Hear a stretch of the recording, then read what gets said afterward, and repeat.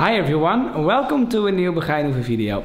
My name is Tommie and in this video we are going to talk about how to plait with wire and a needle. For this video I asked our groom Gert to show us how to do it. We have a few tips, so tip number one. The first thing I do is make equal parts of manes. So I start with the first.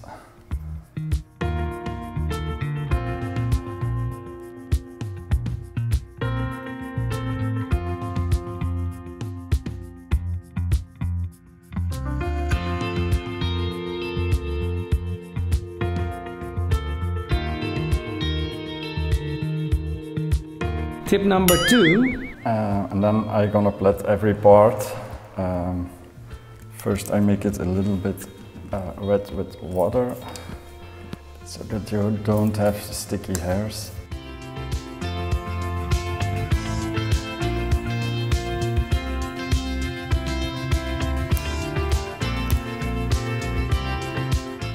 And then the end of the manes, I don't let it like this, because when you roll it up, it can stick everywhere.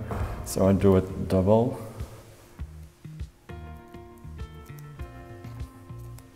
It's all together. And you have a nice plait.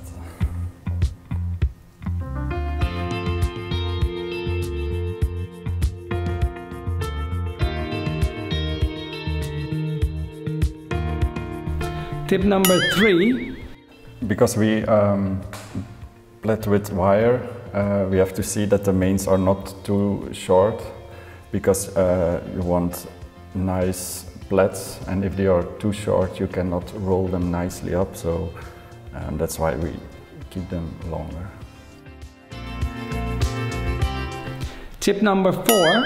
So after I plait all the separate plaits, we can start rolling them up with some wire and a needle.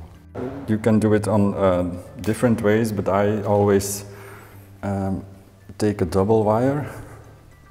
So a nice and fast tip is you can put the wire above your needle and turn it a few times around, and then pull it over the needle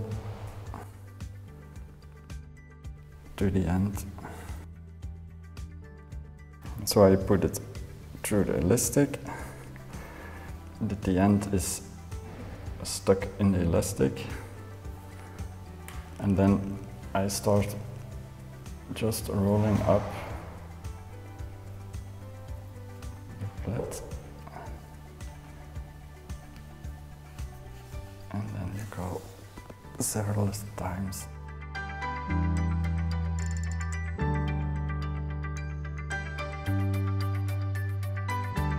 Tip number five.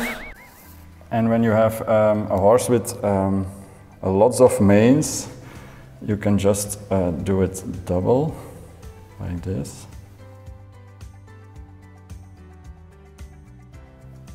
And then you can do it once again like that.